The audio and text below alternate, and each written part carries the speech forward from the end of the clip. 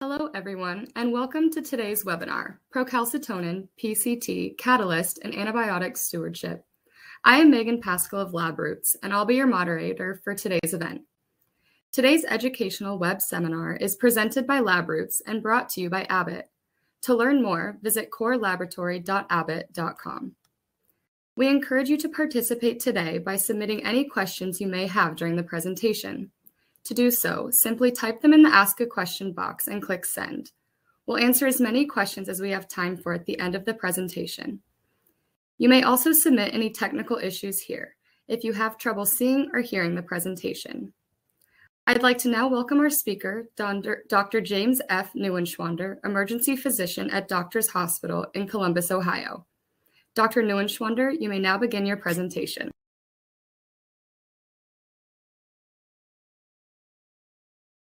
Hello, I'm Jim Neuenschwander. I'm an attending physician at Doctors Hospital in Columbus, Ohio in the United States.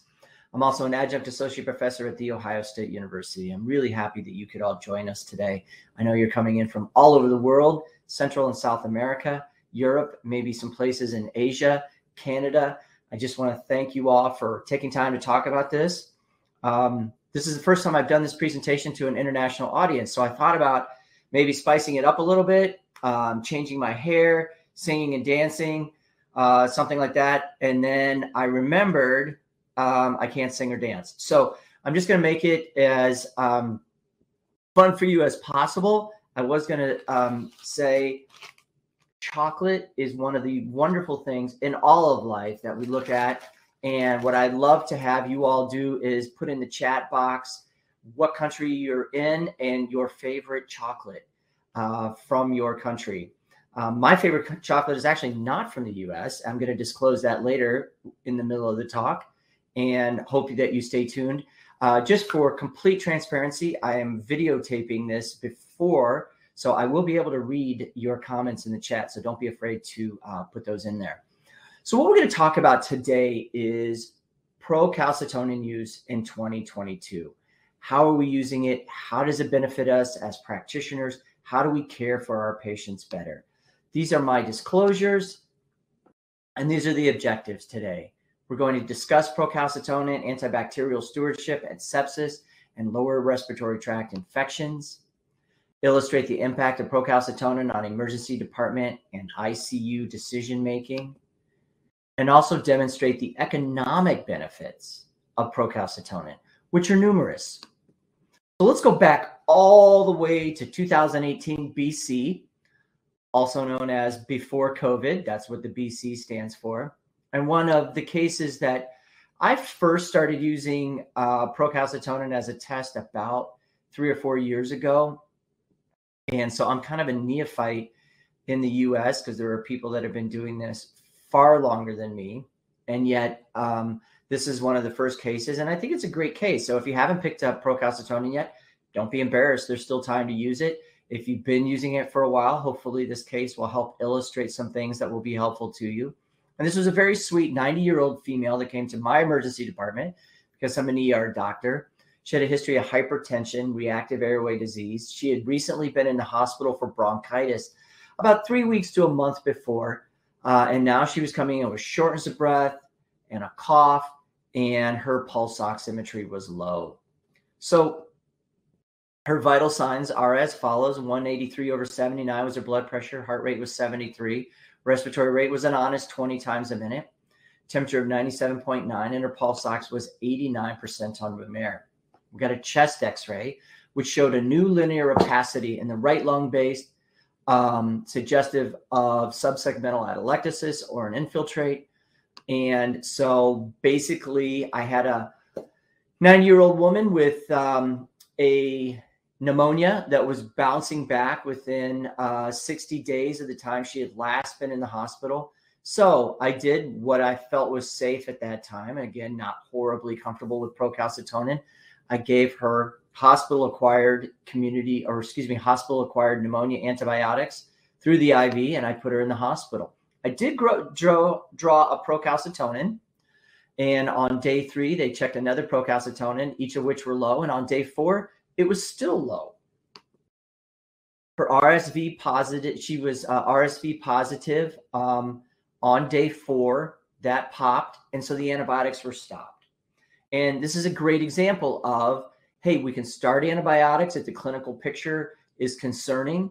And even though we had a low procalcitonin, we waited, rechecked the procalcitonins, they stayed low. So this was a viral pneumonia. At 2-week follow-up, her physician ordered a CT scan of her chest without IV contrast. One of the embarrassing elements of why healthcare is so expensive in the United States. I don't know why he didn't just order a repeat chest x-ray, but he got a CT scan.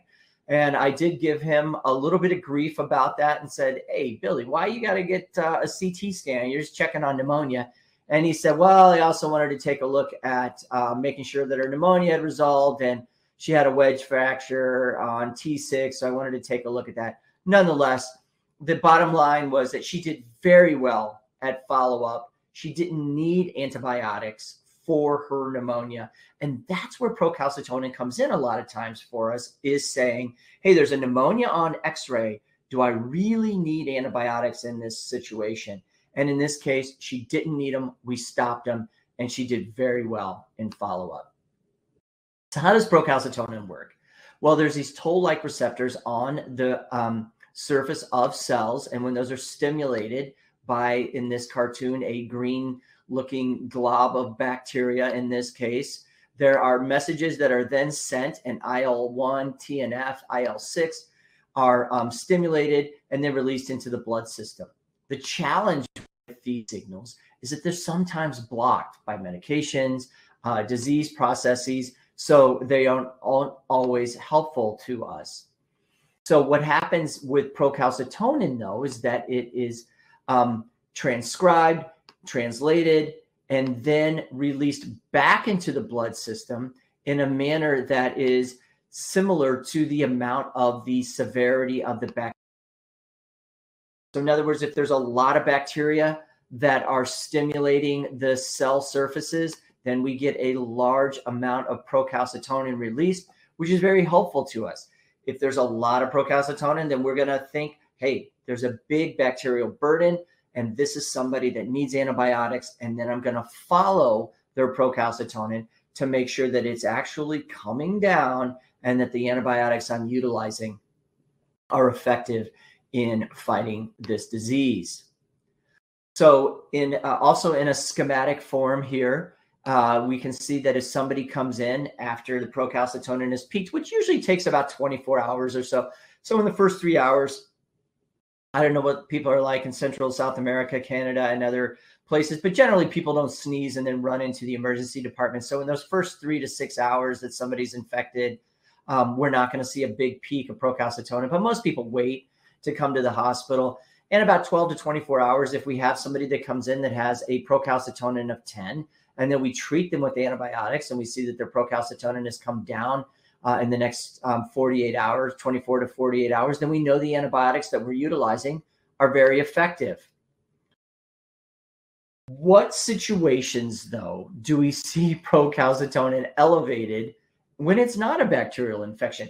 And procalcitonin is a thinking test. We can't just look at it like a pregnancy test. You're either pregnant or you're not pregnant, right? Procalcitonin is more like a troponin, a high sensitivity troponin, where in some cases it might be a little bit elevated if somebody has some renal failure or they have sepsis or some other element for troponin. So you have to kind of think about, I have to think about procalcitonin in the right setting. There are some physiologic stressors like severe trauma, surgery, cardiogenic shock, and burns can give you a little bump in procalcitonin in the absence of a bacterial infection. There is some gut transdislocation that occurs. So you'll see little bumps of procalcitonin in the event of some of these other physiological stressors. If we draw the procalcitonin too early, sometimes it'll be falsely low in the event of a bacterial infection. And it's not great for localized infections, abscesses, skin infections. I wish I could have it when people come in, and they always seem to blame spiders in the United States when they have a red mark on their arm and they go, I think a spider bit me. And it's hard to tell sometimes. Is that a localized allergic reaction, or do you have an infection? Is this allergic or is it an infection? Procalcitonin is not great for that. Also not great for otitis media. And when a little guy comes in or a little gal comes in and we're looking to see if they have an otitis media, procalcitonin would not be great in that setting, unfortunately.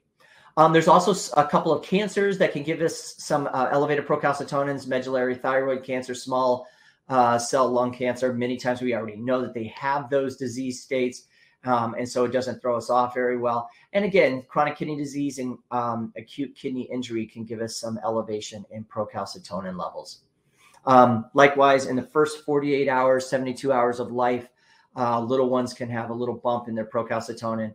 After about that first week, though, certainly we have seen a good amount of it used in the pediatric setting.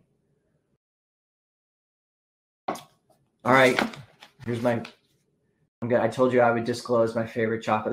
This is one of my favorite chocolates. I don't know that anybody truly has one favorite chocolate, but this is one of my favorite chocolates, and it's actually from Italy. So if you haven't put in your the country you're from and the chocolate that is your favorite, now you can just put your favorite, not just from the chocolate from the country you're in, but your favorite chocolate, whatever that be. Please let us know.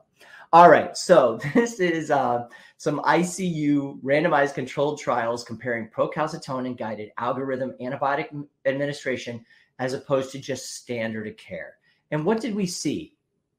Well, ICU and intensive care units will adapt these protocols, and we saw that the places that adopted the procalcitonin algorithms actually had a positive impact on mortality and reduced antibiotic duration.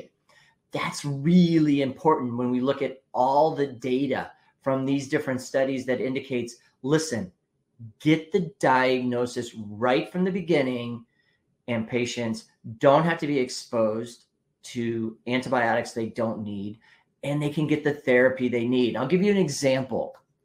When I have somebody come in that has a cough and maybe a low-grade temperature, and they have a history of CHF, and I look at the x-ray and I see bilateral infiltrates, I ask myself, is this heart failure and a pneumonia, or is this just heart failure? In cases where my procalcitonin is low, and in many, I think in these cases as well, when we say, you know what, it is just heart failure, diurese them, get them tuned up, don't poison them with antibiotics they don't need. What we see is that patients get through the hospital more rapidly and have less exposure to antibiotics and then have better outcomes. And that's not surprising for those of us that have been utilizing procalcitonin for a while.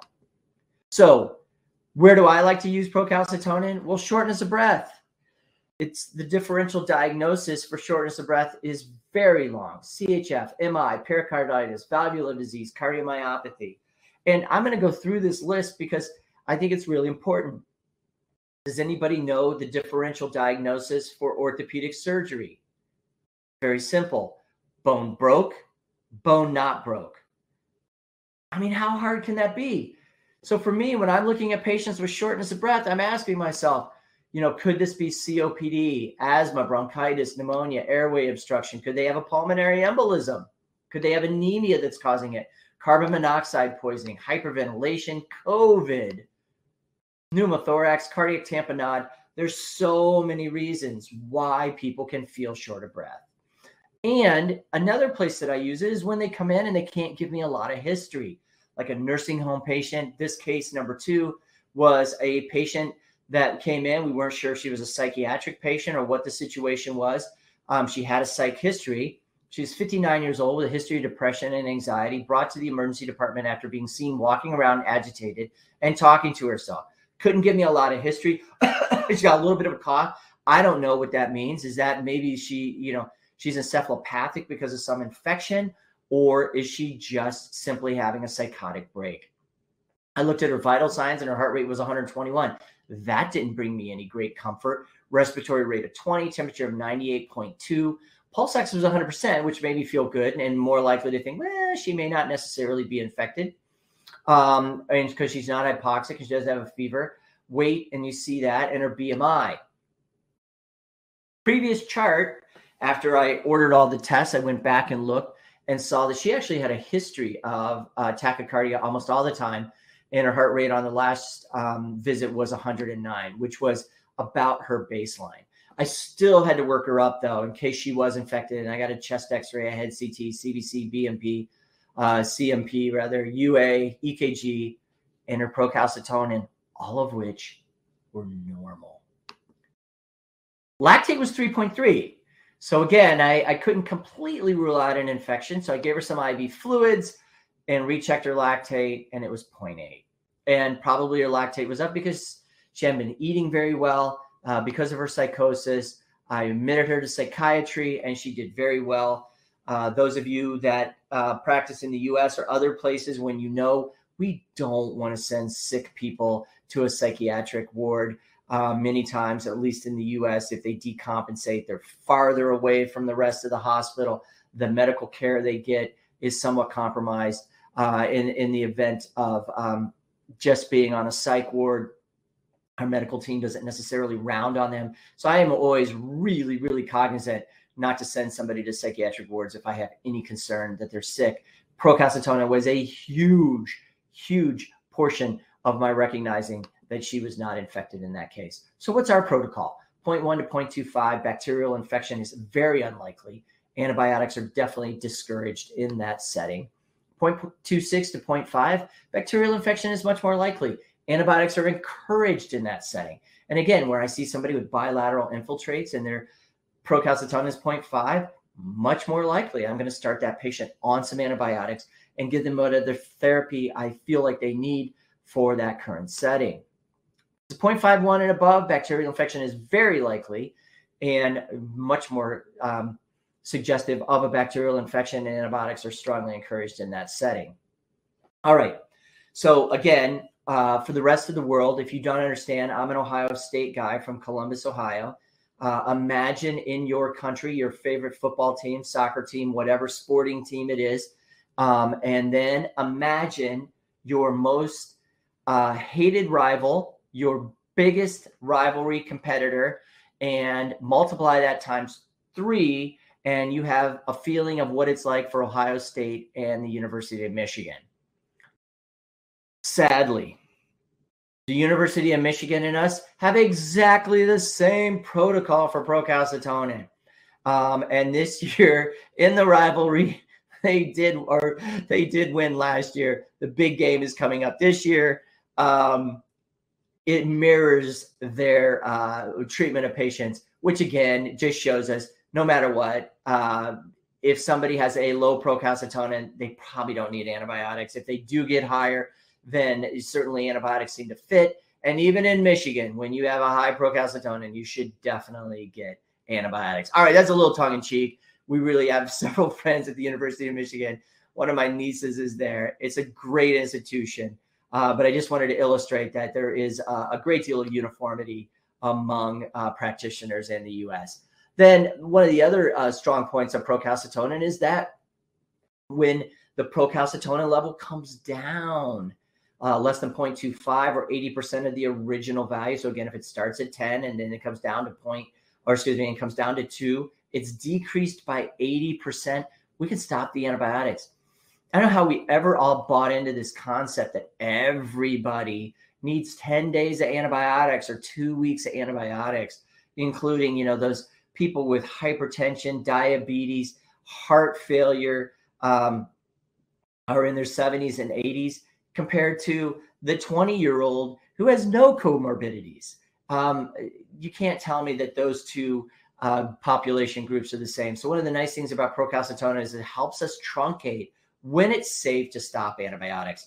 And that's really important. So it helps us in determining when to start and then when we can stop on patients. And that's why we check them about every 24 to 48 hours once somebody gets in the hospital. All right, so how did we adopt procalcitonin in our little hospital? So I was at a conference and I picked up some information on procalcitonin. I thought this looks pretty cool. Talked to some people that were using it. And this is around 2017 or so. And then I dropped it off with the lab and just kind of left it at that. Our laboratory talked to pharmacy and others, particularly those in the Antibiotic Stewardship Committee. And pharmacy said, excuse me, yeah, hey, let's do this. This makes sense.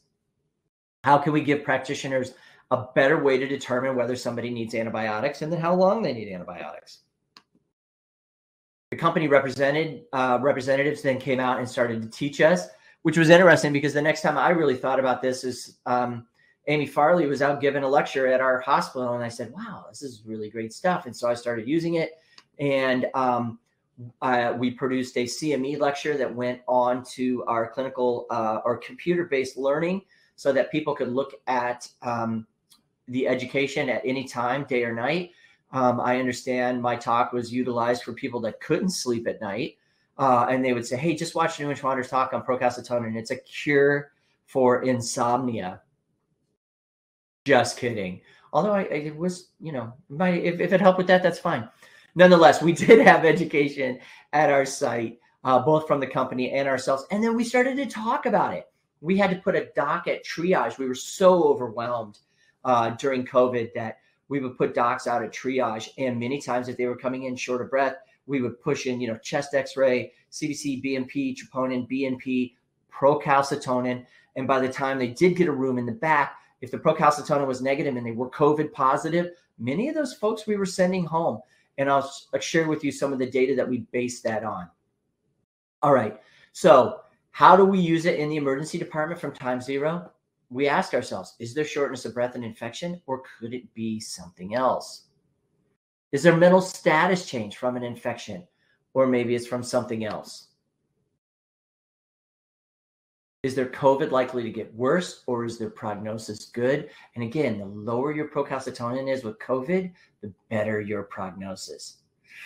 The higher your procalcitonin with COVID, the worse your prognosis. So that was one of the elements that we were utilizing to figure out whether to put somebody in the hospital. And it hasn't really changed, even though we don't see as much COVID right now. We certainly use it in along with other viral infections, and in particularly with pneumonia. And it procalcitonin provides a level for tracking in the hospital. All right, this is another great case.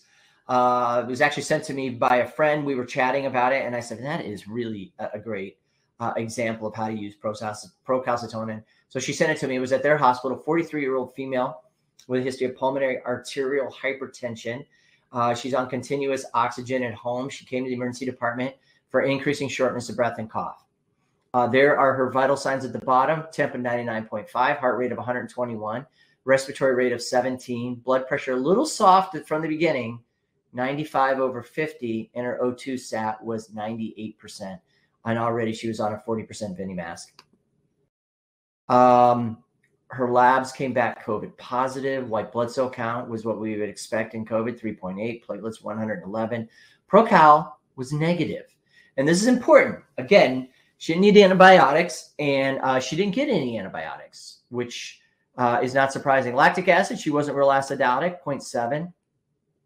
But as typical for so many of these patients, she didn't have a lot of respiratory reserve and decompensated that day, needed to be intubated.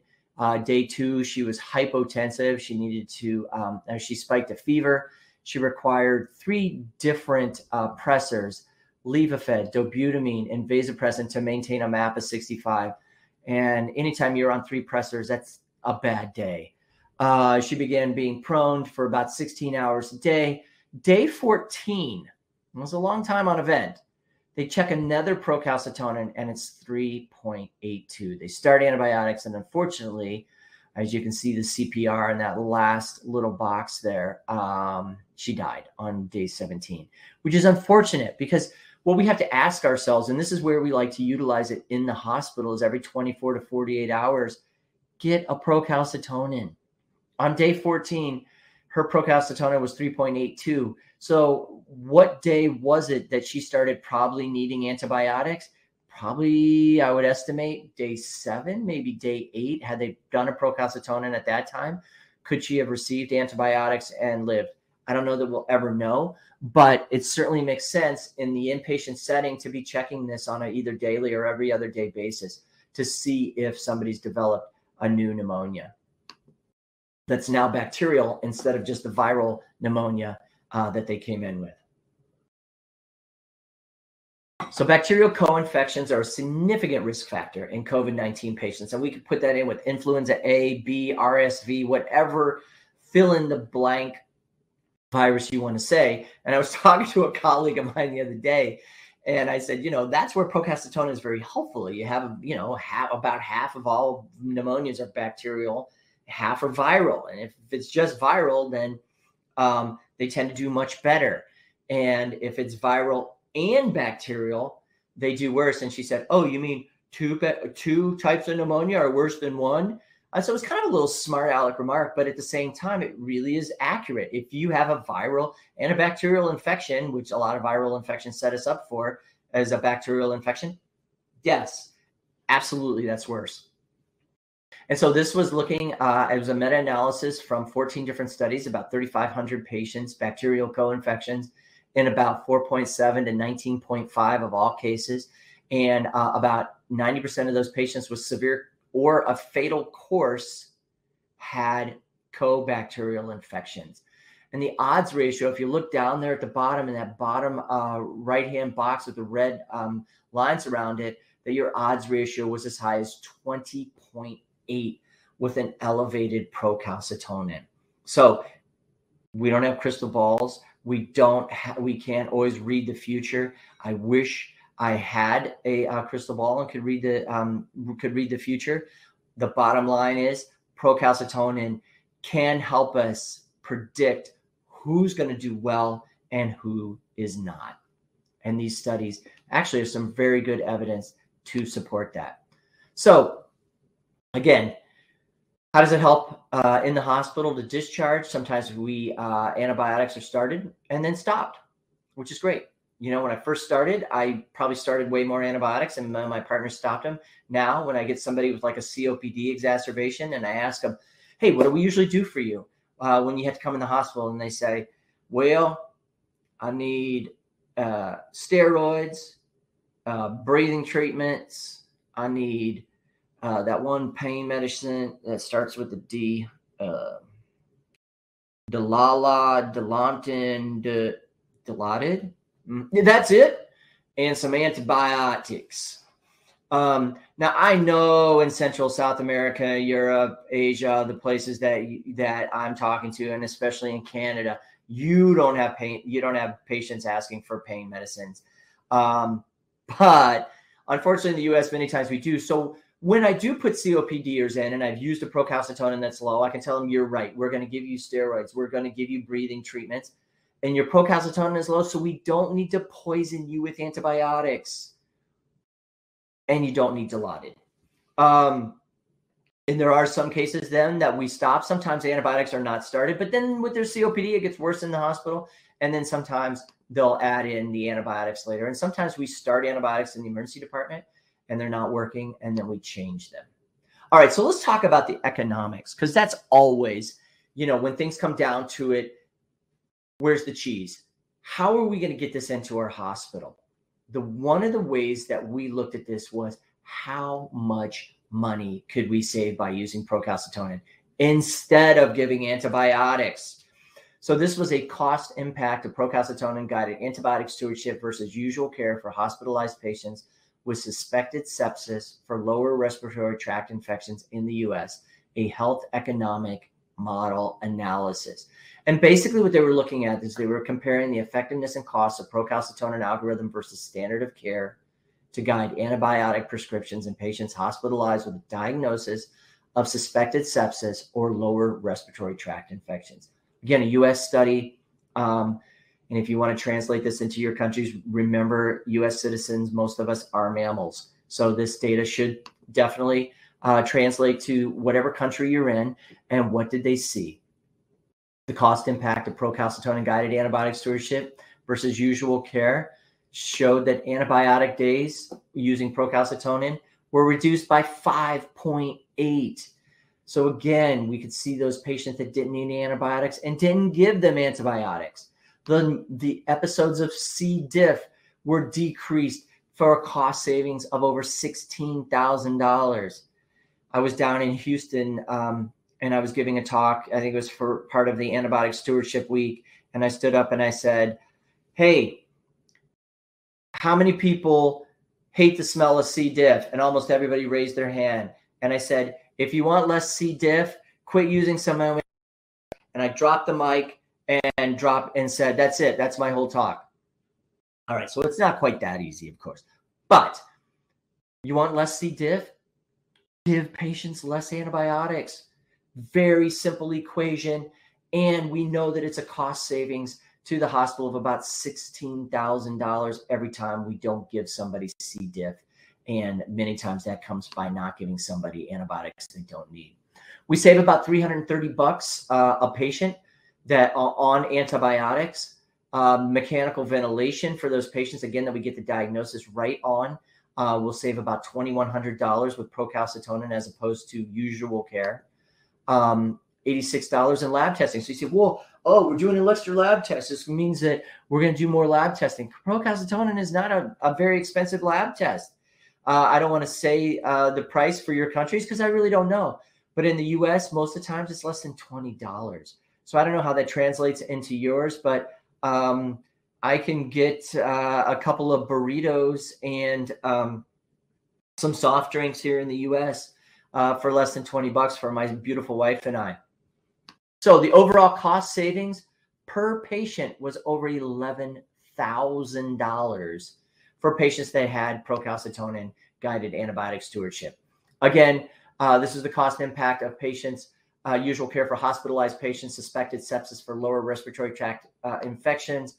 Another meta-analysis also showed antibiotic days were about 5 days, 31,000 in the C. diff area. Antibiotics, about 290, very similar numbers. Mechanical ventilation, $221. Again, these were less ill patients, so not as many of them were on the vent. Lab testing, a little bit more in the procalcitonin group, and saved over $2,868. So again, these are patients that were not in the ICU, but even if we're using it for non-ICU patients, you're still saving close to $2,800, which is a big cost savings to us in the United States on a patient. So again, review.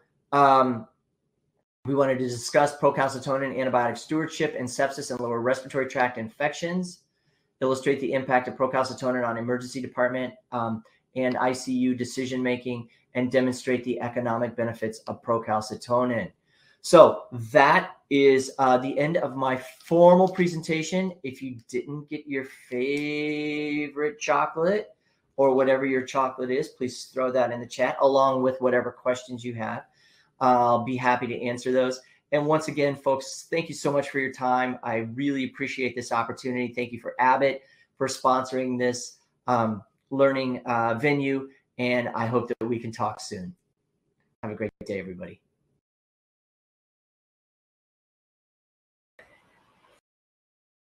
Thank you so much, Dr. Neuenschwander, for your informative presentation. We will now start the live Q&A portion of the webinar. If you have a question you'd like to ask, please do so now. Just click on the Ask a Question box located on the left of your screen. We will answer as many questions as we have time for. Let's get started. Our first question is, can procalcitonin be elevated without infection?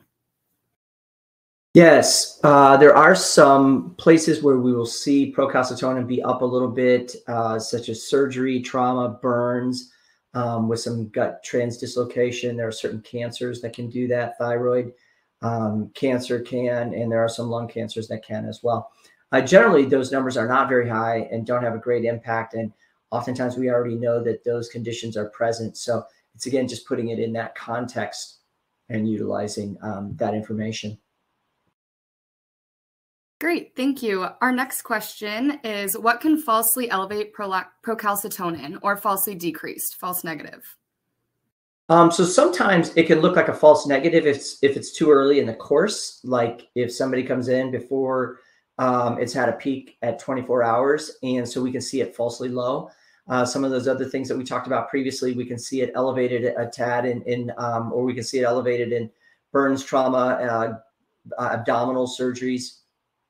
And those are really the things to take into consideration. Localized affections, cellulitis may not bump procalcitonin, even in the presence of a bacterial infection. And endocarditis is another place that disappointingly doesn't have a big increase in procalcitonin.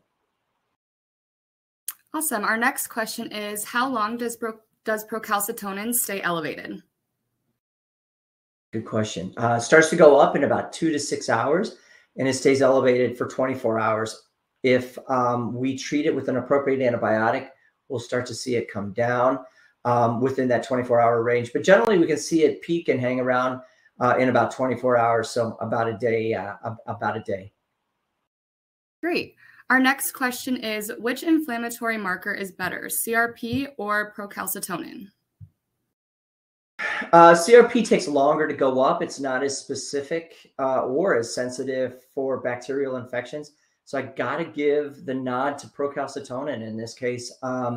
It is certainly the one I go to. There are certain things I like a CRP for. If I'm worried about a joint infection, something like that, it certainly seems to be a good place for it. Pediatrics with appendicitis.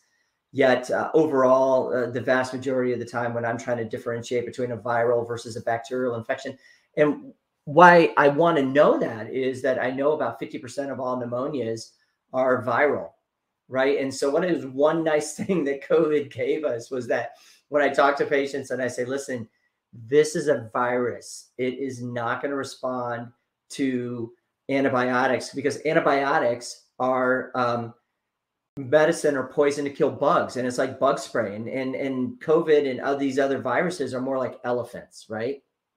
And if you spray an elephant with bug spray, it's not going to do anything. So we don't need to spray your viral infection with bug spray. It's a virus. We have other treatments for it. You don't need antibiotics. Great. How do high levels of procalcitonin interfere with calcitonin levels or vice versa? Wait, say it again. How does it How do high levels of procalcitonin interfere with calcitonin levels or vice versa? They actually don't interfere with calcitonin levels. So if there was a reason that you were checking that, there certainly wouldn't be any interference from procalcitonin. Great, thank you. Are there any POC point of care analyzers used right in ED in the USA? Well, I wish there were.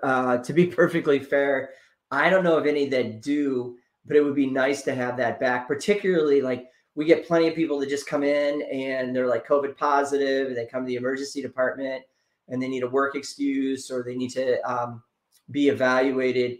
A quick procalcitonin in that case would be awesome. And there's other people that come in and they've been sick for a week with a bronchitis or potentially an atypical pneumonia. I would love to just do a finger stick and get a procalcitonin on them, but I am not aware of any point of care testing. That's a great idea. If you come up with the idea, let me know because I want to buy it and use it.